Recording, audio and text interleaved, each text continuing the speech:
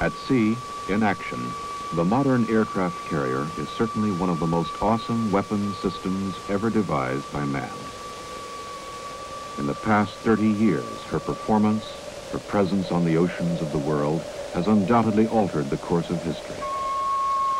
As seen from the air, even when she's not launching aircraft, her clean, flat deck, rimmed with waiting planes, is a picture of power. Yet for all this vast strength, as real as it is apparent, a carrier at sea is extremely vulnerable. Since her striking arm requires the use of exotic fuels and powerful weapons, she's forced to carry with her the potential for her own destruction. It's all around her, on and below decks, waiting for a miscue, a careless error, or a tragic accident. On Saturday, July 29, 1967, the USS Forrestal was at Yankee Station off the coast of Vietnam. She was safely out of range of any hostile fire. For the men working topside, the break-in period passed quickly. Beginning with her initial combat strikes on July 24th, the Forrestal completed 700 sorties in 4 days. Now, on the 29th, the 5th day, she was getting ready again. In light of what eventually happened on deck that afternoon, it's only natural that some have looked back and questioned, wondered, specifically about the lack of safety procedures. The fueling that went on while some of the ordnance was still being armed or undergoing last-minute inspection. Crewmen strong-backing bombs into position instead of using the available hoist to do the job. The seemingly casual or relaxed attitude, with many of the men out of place or in areas where they didn't belong. More than a handful of them out of uniform or without protective gear of any kind. How important were these factors? Were they part of an overall pattern that could end only in tragedy? Or weren't they important at all?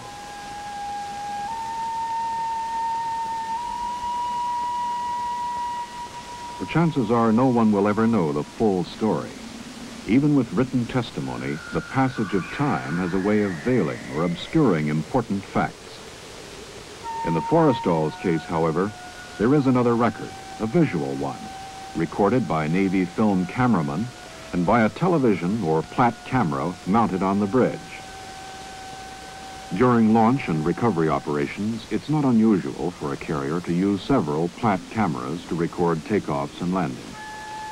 Their electronic readout, which is fed to various parts of the ship, including the command plot, the bridge, and the communications center, is also recorded on magnetic tape for delayed playback at debriefings and critiques. Using that visual record, let's go back now to July 29, 1967. The time is 13:51 and counting. There, on deck. Somehow a Zuni rocket has been triggered, roaring across the flight deck and hitting an A-4 Skyhawk.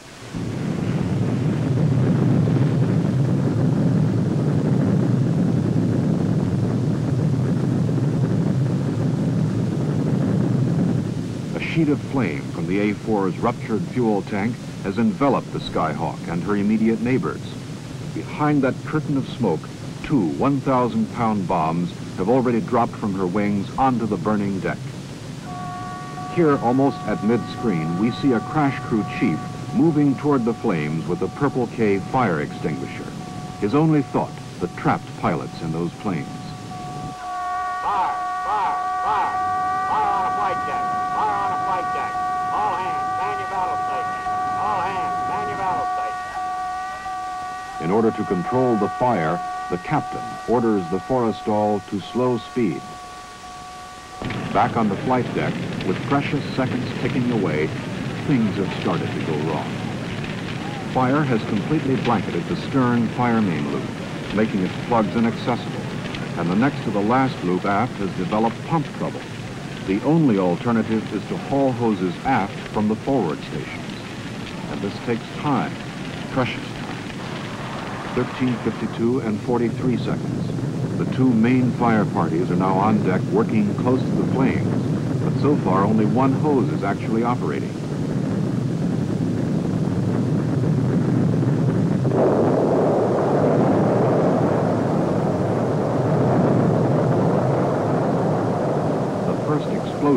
carries a message. The Forrestal is in deep trouble. It won't end here. The chain has started. And yet those who have survived it turn around and head back. There are buddies back there, and the chief with the purple K is dead.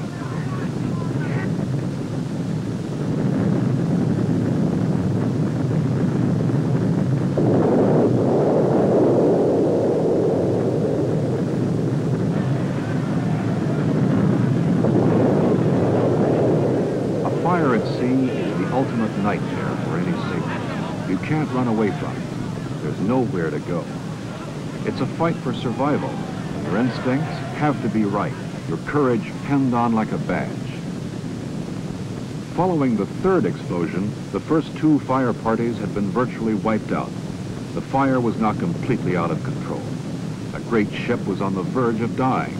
To save her, other men were going to have to go back on deck, most of them without sufficient training in firefighting techniques. Down below, fuel was pouring through holes in the flight deck caused by the continuous 1,000-pound bomb explosions. The fire had chased after the fuel, spreading quickly to the O3, O2, and O1 gallery decks and into the after end of Hangar Bay 3.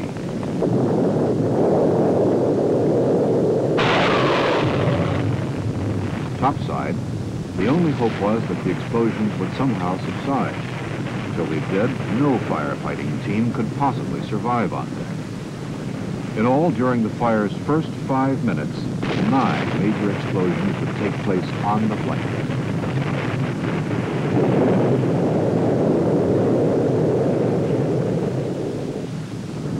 As the first of the injured were brought to safety in a sponsored area, another relief party was already forming up, and they knew what they needed most on deck, the foam hoses. For some unknown reason, one or more of the fog foam stations hadn't been initially charged.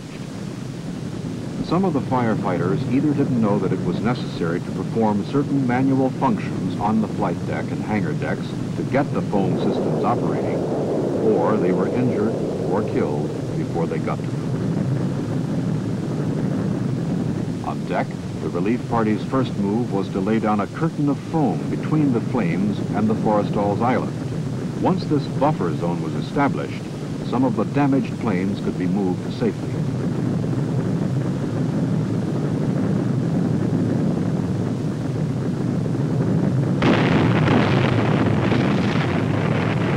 Along the port side, where most of the armed aircraft were parked, things were still out of control.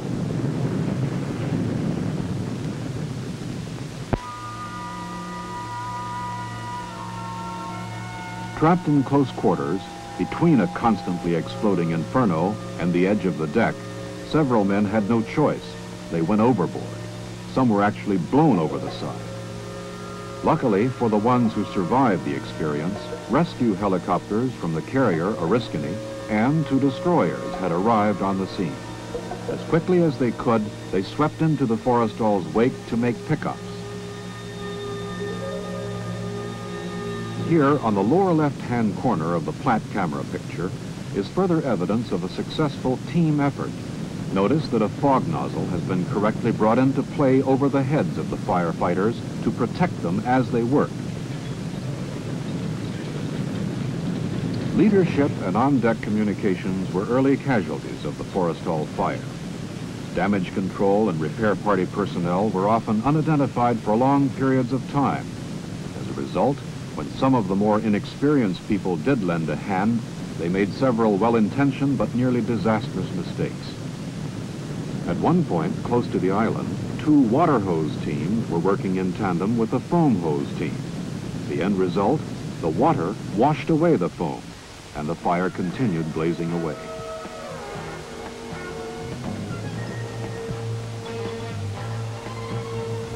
But whatever their faults, whatever mistakes they made, it's impossible to fault their courage. Before this day was over, 134 of them would pay with their lives or be listed as missing.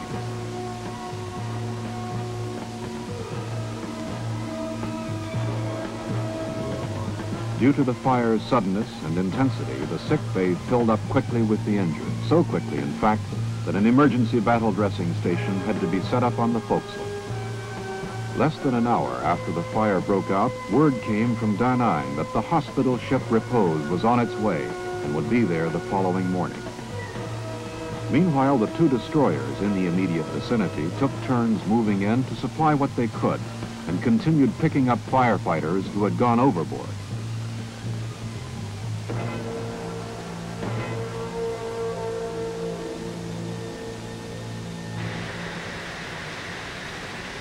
Four minutes after the fire started, the divisional doors between hangar bays 1 and 2 and 2 and 3 had been closed, effectively isolating each of the bays and preventing the spread of the fire. In hangar bay 3, the sprinkler system and some effective work with the foam hose kept the fire confined to the engine shop and the after end of the bay itself. Here, as everywhere on board, air group personnel and air department personnel, all men not assigned to any specific firefighting duties, pitched in to help. In those hangar areas still untouched by the fire, regular crew teams and all available personnel worked feverishly to bring aircraft topside and all the way forward on the flight deck.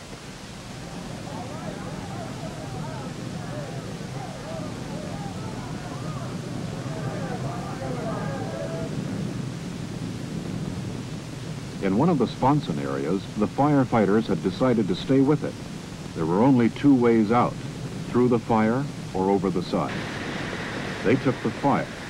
They had no way of knowing that the fire boundaries had already been firmly established. If everyone played his cards right, it wouldn't spread any further. The flames could now be fought aft progressively, compartment by compartment, textbook fashion, until the fire was out.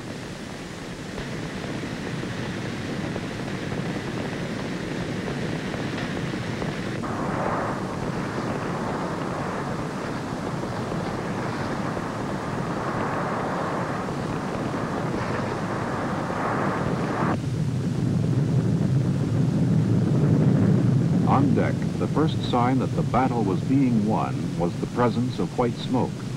Obviously, the foam and fog nozzle teams were doing an effective job. But here and there, several glaring errors were still being committed.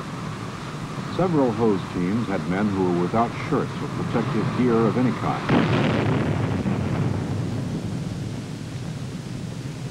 A fuel tank explosion, close up, no matter how small, would have burned most of them to a crisp.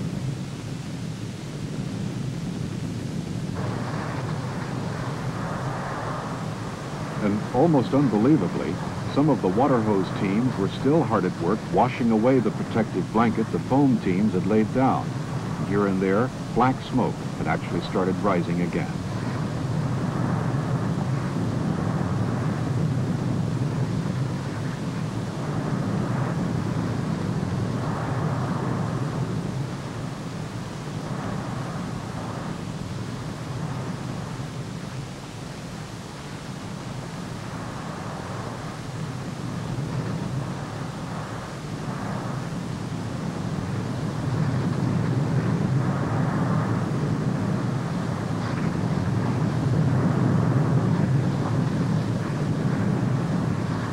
In the words of one observer, a veteran firefighter, there were times on the Forrestal when the men seemed to be using water for water's sake.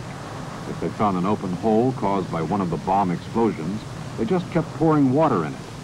As a result, the Forrestal suffered thousands of dollars worth of damage to its onboard computers and several other pieces of intricate gear which hadn't been directly threatened by the fire.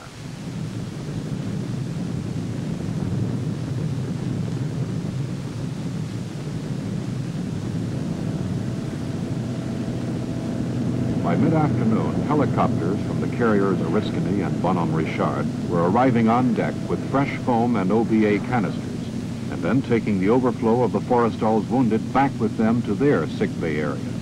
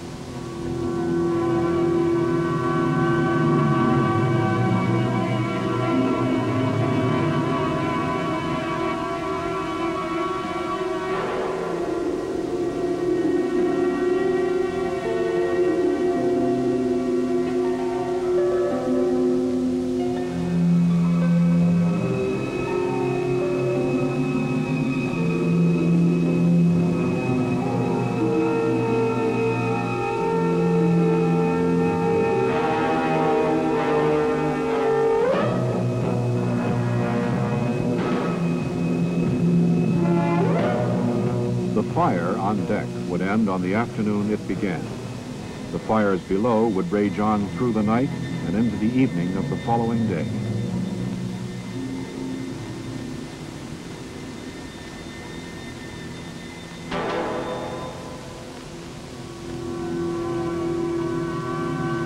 The obvious lessons to be learned from the Forrestal tragedy are these.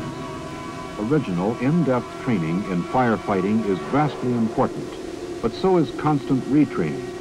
Every man on board should have been familiar with the ship's firefighting gear and its use. Some men never reached their general quarters stations. Others, unsure of alternate exits or ways out, were trapped below and died. Many of the firefighters lacked leadership. The chain of command had to be rebuilt on the spot after the first two firefighting teams were decimated.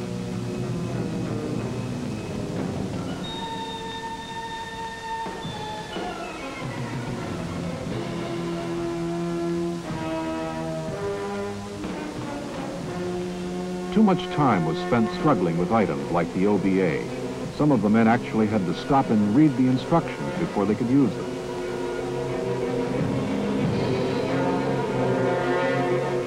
Only untrained men would spray water across a foam blanket that was doing its job. Only untrained men would hot handle unexploded ordnance or kick it across the deck with their feet. These are things that can't be learned on the spot or after a fire starts. The fact that the men of the Forrestal pulled it off is a tribute to their coolness and courage. But we'll never know how many men were lost because some things were done the wrong way.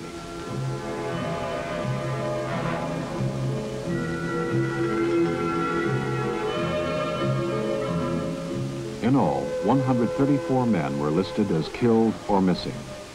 Damage to the ship, exclusive of aircraft and other air equipment, was estimated in excess of $72 million. The Forrestal fire is a story of extraordinary heroism, trial and error under unbelievable pressures, and tragic death. It's a story that the Navy clearly would rather not live over again. So learn your firefighting techniques, then relearn them. But learn them. Learn or burn, baby. Learn or burn.